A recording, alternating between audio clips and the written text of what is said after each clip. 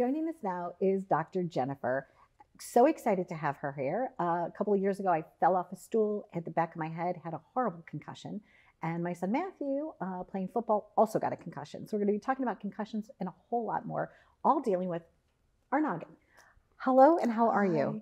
I am doing great. Thank you so much for having me here today. I'm happy that you're here. You're really brilliant. And you had told me backstage that the brain happens to be your favorite part of the body. It is. And you decided you wanted to help people, and this is how you do it. Yes, my passion is to help people, and my other passion is science. And the brain is just such a scientific organ. There's so much about it that we know, so many interesting things, and then yet there's so much that we don't know about it. It's almost like delving into outer space. True. All that gray matter, right? All that stuff and all the connections, everything that's in between. The gray matter, the white matter. I mean, there's diseases that we still have to conquer, like dementia, whether it's Alzheimer's disease, Lewy body disease, vascular dementia, frontotemporal dementia. And every day we're learning new things about the brain. You know, we used to think that the brain we were born with is the brain that you get, right? So you're born with this brain, and it develops until the age of 20, maybe the mid-20s, it's fully developed. And then after that, it's downhill from there. But we're finding out now that the brain is plastic. Really? We can strengthen it. Just like you go to the gym and you strengthen your muscles and you grow your muscles, you can also enhance your brain power. Is that why people play those puzzles like Sudoku and yes. They do, right? Yes. It's supposed to help. Yes, it does. And I see so many patients with memory problems, and I can certainly prescribe medications. There's great medications that increase chemicals called neurotransmitters, like acetylcholine. But there's also simple things that we can do, like eating right and exercising, and also exercising our brain with things that you said, playing Sudoku.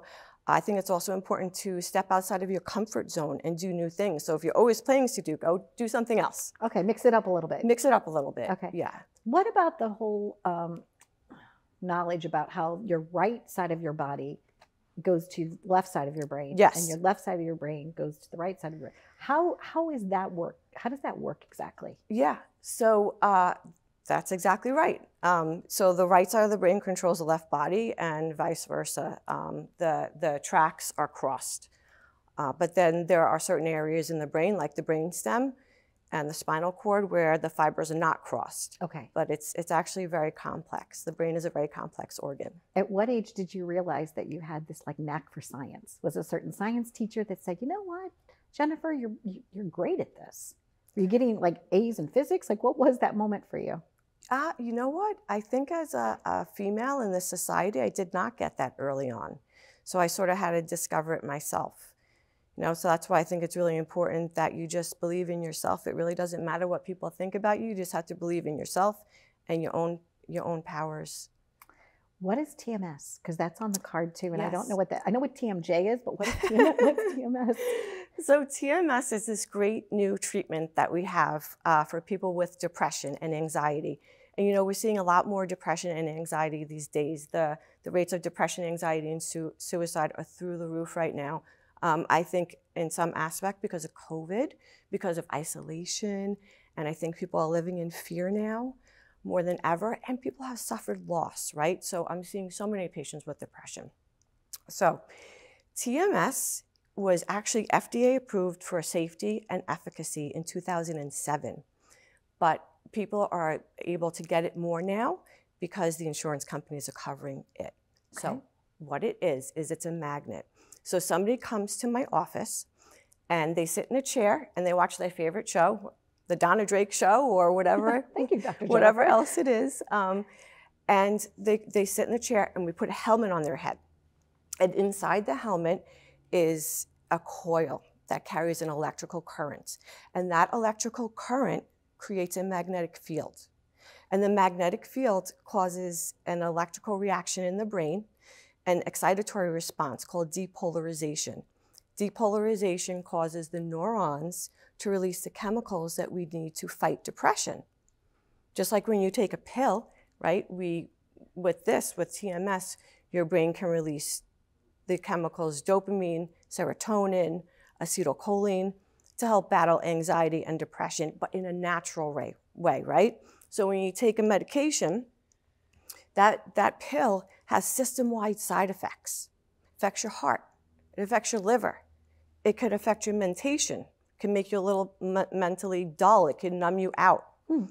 The magnet stays local because I map the part of the brain that controls depression, the dorsal, lateral, frontal, prefrontal cortex, and so it works locally right there, and it's very, very safe.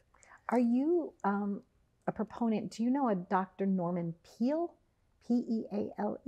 I don't know that name. I think you would also find him fascinating. He came up years ago with this thing, like this halo thing.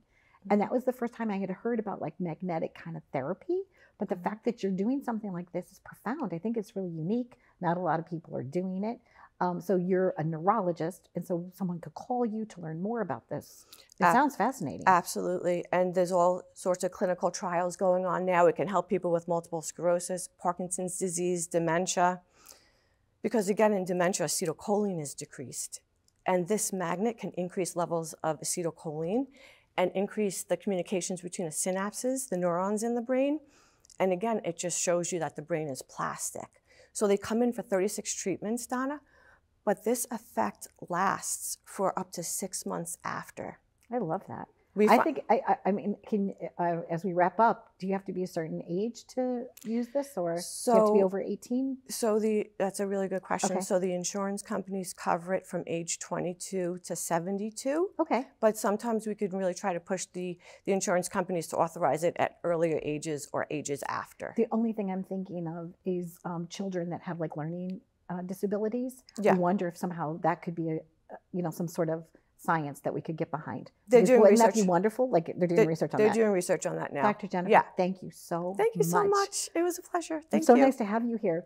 Fascinating topics. We love to bring experts in to kind of talk about these new things that are happening to help people. So thank you for watching. Dr. Jennifer is here. Awesome.